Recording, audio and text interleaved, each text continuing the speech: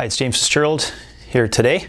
We're going to talk about putting some weight on your back squat, or what we call a double leg scenario. So bending the hips and the knees. I guess we should qualify what we're talking about when we discuss squatting in general.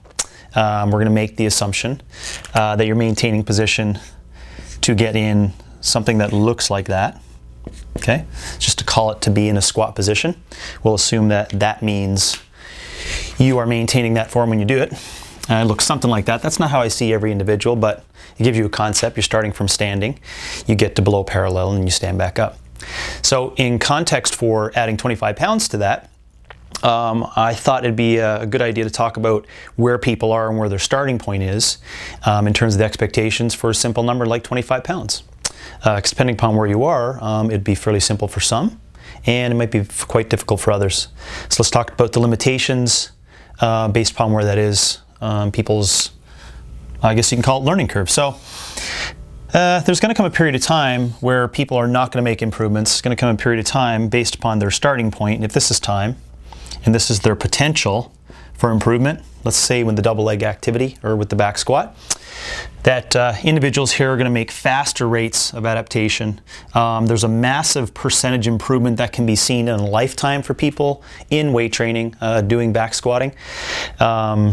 If you speak to anyone that's been in the iron game for a really long period of time, there's actually a point where you're not going to continue to improve that. Now, you don't hear a lot of people discussing that because they're not, most people are not trying to sell that program at 70 years of age when they've been weightlifting for 50 years and their back squat is down 100 pounds than what it was 20 years prior. So that's not a program you're going to go out and sell because people innately want to get better and have improvements. But they may have refined their movement, or they may be able to sustain a different submaximal work at that period of time. The thing to recognize is that everyone starts in different areas, so the rate of adaptation is the most important thing for you to know in terms of improving that characteristic of one single repetition of starting with a weight on your shoulders, bending the knees and the hips at the same time, going below parallel and standing back up. Okay? So when people start here with a low training age, the rate of adaptation is going to be very fast. For people who get to here, which is what I call the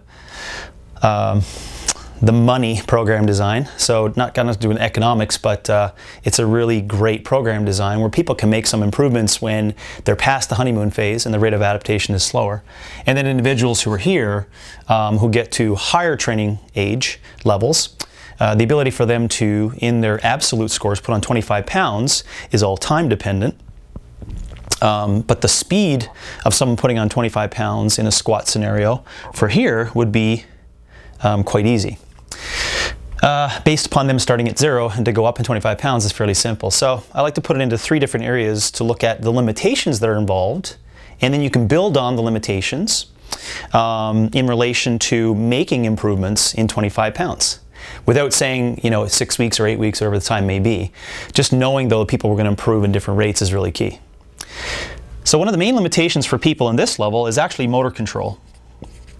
And let's call it synchronization of movement. So when people start doing an exercise and they have a contraction, and the things that are at play, which is the reason why it's so important for these people to do repetitions, is that you're creating synchronization of motor units. You're making the tendons and the muscles, the metabolic system, every cell, your brain, proprioceptors around the joints, all 7 to 10 of them. They're going to be acting upon one another based upon speed and different kinds of loads. But mainly you need repetitions, like learning a foreign language, or learning how to play violin, a complex musical instrument. So the #1 limiter for people making improvements at this level who are starting out with a low training age is motor control. So if you wanted to actually put on 25 pounds for their back squat, besides it not being that hard, the main thing you need to be focused on is movement and motor control. And so if you get repetitions in sequence and you make those patterns really good, let's say knees over a certain toe on both sides, you have great depth, you're maintaining good control of the spine and spine position, you have great breathing technique, you have good position where your hands are in relation to the bar, you have a good angle of torso in relation to your shins, all those things. You repeat that over and over and over and over and change loads and progressively increase loads relative to the amount of time and repetitions you're doing, you're going to get stronger. So to add 25 pounds for those folks, the only real case in where you're not going to see that would be if people maybe cannot get into the position that I had mentioned in terms of what qualifies as being the squat. People may have detriments in motor control. They could be in a disease state, or a former injury may lack in motor control. So they may have some energy that's being cut off from the brain, brainstem, spinal cord into the muscles that could create a lack of motor control. So that may be the only case. Otherwise, if you're not, I really question your program and contact someone at OPEX to certainly help you if you're in this area and you're not gaining strength like that in your squat or your double leg activity.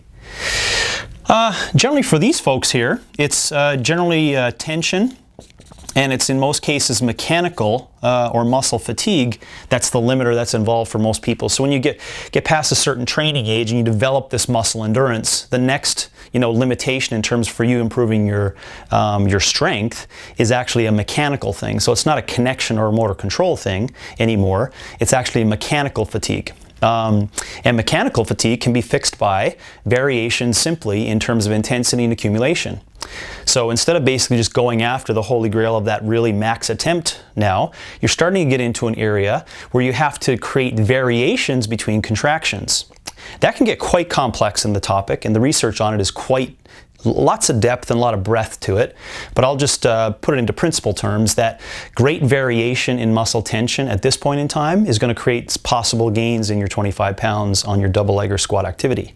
To give you an example, someone who's 3 months into training, to put 25 pounds on their back squat could be a 2-month period.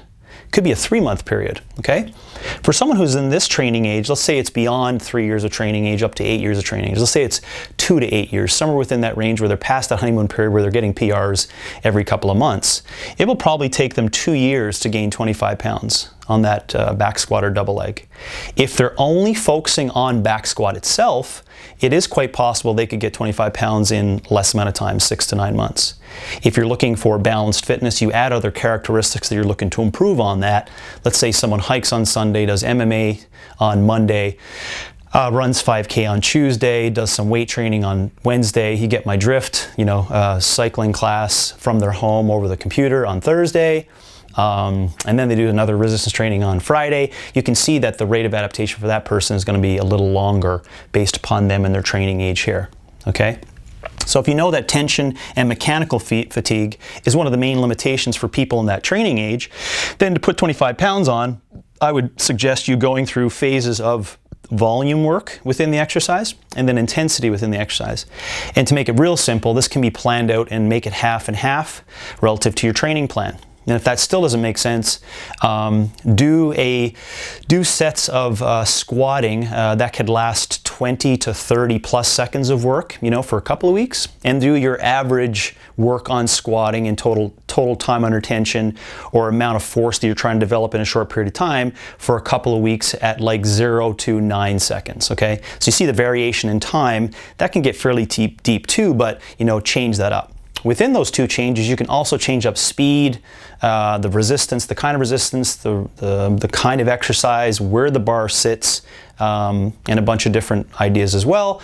But just think of intensification and accumulation and mix those back and forth, and you can make some improvements there. For people to make improvements here, the main limitation is the central nervous system. So it's a neural issue. So people have great motor control built, and they have some variations in tension across the board built on this period of time. Most cases for people up at this point in time to do a lot of muscle endurance activity or a 50% accumulation and intensification will crush those individuals because their ability to go deep into the nervous system and fire up all those motor units for the ability that's required to improve the back squat would put them in a world of hurt if they were to go from 40 seconds of time under tension for a specific back squat interval most times. So for people up here, in order to make that change, that advantage, there's a lot of things and there's books written on it, because it's really key as a major movement on itself for so many different sports, for so many different fields of endeavors of creating force development, improving back and ass strength, improving motor control of the lower body, creating a big neuroendocrine response. There's so many important things to the back squat that the main fatiguing point up here is generally how the brain works with that amount of work that you're doing under that load. So it kind of makes sense that if your training age is really high, every time you're going to put those specific loads your body has created adaptations to, you can see the intensity in relation to how far you can go into your CNS is quite high. So the main limiter for people creating, let's say in a perfect world, 25 pounds of an increase in the back squat, which by the way can take, you know, a year, 2 years, 3 years for individuals. And again, the same thing applies, more characteristics involved in the training program, a less improvement on the 25 pounds. If someone's gaining 25 pounds every 3 months on a training program with 10 plus years of training age in the iron game, they're either very specific to the actual goal where all they're doing outside of back squatting is sleeping and eating and nothing else, or they're juicing. And so if they are making those improvements based upon numerous physiological adaptations, there's got to be something weird going on if they're making those speed of adaptations and at that rate. So if you know that the main limitation is neural fatigue for people trying to improve it at that point in time, then the best thing these people can do is basically focus more on phases of intensity and a ton of submaximal efforts that perfectly apply relative to the essence of the person. Okay, so to make that sound, to put it into percentages, make it sound really easy, the amount of times these people are going to go really deep into the mountain is very few over that period of training age period. And for those who are doing this and doing maximal efforts with a large amount of training age, I would say that they're actually in this, we call it a being level, where the training age is not really at its maximal potential or its height. Or they have something under the hood that allows them to recover very quickly between every workout, or they're really not doing maxes every time they do it. Because when your training age is really high, a lot of submaximal effort, working on refining of the movement, as well as different patterns of force development, and maybe even picking on specific supplementary activities, is going to actually help here. So for people here, you know, finally figuring out in terms of breath and position of ribs and pelvis, you know, working a little bit more supplementary on the hamstrings. They could work on their ass in more single leg activities. They could be spending, and they usually are spending, a whole lot more time away from that maximal area of, let's say, 10 to 20% in the training year when it's truly intensified training, okay? So if you add up all the work they do in that double leg, knee flexion, hip flexion activity, generally a lot of it is not super intense. So rest and recovery and proper implementation of training is the #1 thing that's going to get people to improve in this area, to put 25 pounds on their back squat. So the things that I think about for you and what can help you in terms of measuring that, if you think of it as a rule that applies, I'll do a review on that. You got to know where your starting point is. So for individuals that want to figure out if they're going to actually improve 25 pounds on their back squat, first you got to measure it. So, and you want to create control conditions so that you add those things up over time to ensure that from one spot to the next, there is a control to see that what you saw in the truth of the number here is somewhat similar to the testing environment over here, is somewhat similar to the next testing environment. So for you, if you're a coach or an athlete, you want to lay that out to make sure that you're holding truth to that, okay? And as you've heard me mention before, sometimes the truth hurts, but at least it makes you pull up your pants to ensure that you're actually moving towards that training program. So first things first, you got to test. And then you should test frequently if you're here, a little less frequently here. So let's just say every 3 weeks here, and maybe every 8 weeks here, and maybe every 3 months here. Okay, just as an idea in terms of that. When you get on this side, maybe we'll save that for another time, but the actual testing of it gets less and less based upon your absolute score going down in relation to your overall strength development. But we're talking about putting 25 pounds on, so it actually makes no sense on this side of the equation to do that. Okay, and this is not biological age over here. Okay, this is based upon iron and the training experience for your max physical potential. So #1, realize where you sit. #2, you got to test it. #3, lay out that timeline as when would be the best testing environments. And #4, create control over that testing environment. So some things that come up in terms of the question for people looking at that. So let's say, for example, we see a variation between front squat and back squat. So we look at that number not necessarily as a rule of thumb, but a guideline in terms of what those percentages should lie. So let's just say that someone's front squat is a little too close to their back squat. We see some characteristics within the back squat and what creates fatigue for them. We want to fix that, okay? So we work on the back squat basically, so we can bring that number up, because we know that the back squat, being that manana, we call it, of one of those big neuroendocrine exercises, improvements in that is not just a reflection of an improvement in the back squat. An improvement in the back squat is a reflection of readiness in the central nervous system. So if you think about it for control, if you're going to retest that specific exercise, see it as a retest on your CNS. So it should almost be a litmus for anyone that's involved within any sport throughout the year to kind of just see where you are, okay? And you got to get used to being up or down in relation to what the characteristics are you're trying to improve in the training program. So this is something you can try, which I'm not going to recommend, but you want to think about it like this. You know, test your back squat and then do a running program 4 times a week. And then test your back squat again. So for people who are here, and you're trying to improve those characteristics of running on top of the back squat, unless you've never back squat before, your back squat's going to go down. So you're not going to improve by 25 pounds. And the reason behind that is just physiological. So if you have eccentric contractions over and over, it kind of makes sense that your back squat's not going to improve if you do a running program with it. If you want to do aerobic work, and you're going to add that to a back squat program, a true aerobic work, which has, I'm not going to say not true, an aerobic work that has lots of non-eccentric activity.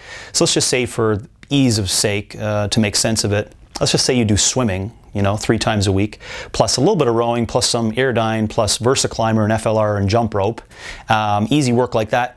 The same thing, you're trying to improve the running, but you do that instead of running for a 4-week program. There is a chance, no matter if you're here, or here, you may still create increases in your back squat.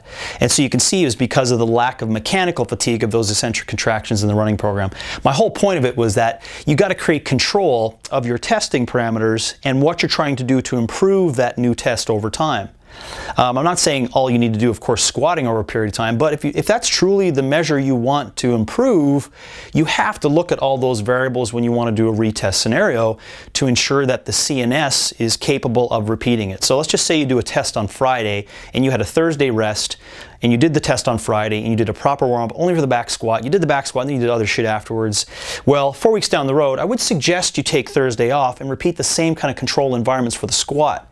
If you just show up and you're like, hey, you know, this is cool, let's just see where my squat is, and you want to do, you know, double unders on the minute as you improve your back squat by 10 kilos every set, you might be able to do it and improve if you're here, right? I should say up to this point in time. But if you're anywhere here on that curve, it's not going to go up. And so you can, and this is where it gets into the truth versus fantasy. People that talk about fantasy of it and use words like, well, you just got to believe, or you got to suffer, or you just got to trust in the mind and the emotion. That's a bunch of garbage, honestly, in terms of truth and improvements, when the iron never lies, really. So don't expect that to happen if your training age is a little higher, where you're just going to come in and be like, you know what, screw the rules, screw physiology and adaptation, I'm going to do a PR today. Is it a chance where you don't know the weights and your CNS is really, fresh, and you repeat the exact same test and you improve? Yeah, it is. But anyways, just remember that you can't escape that fact that it has to be planned appropriately if you truly want to see some testing results that make you see if you have actually improved by 25 pounds. I'm also going to attach a blog post to this in some writing, and maybe we'll write a little bit of mechanics in terms of what you can do in terms of your training that are outside of those things to improve that 25 pounds. So here's a couple things you can think about if you wanted to improve your back squat and your double leg activities by 25 pounds. I hope it helps a bit. Give us feedback if you'd like anything else for us to discuss. Thanks, have a great day.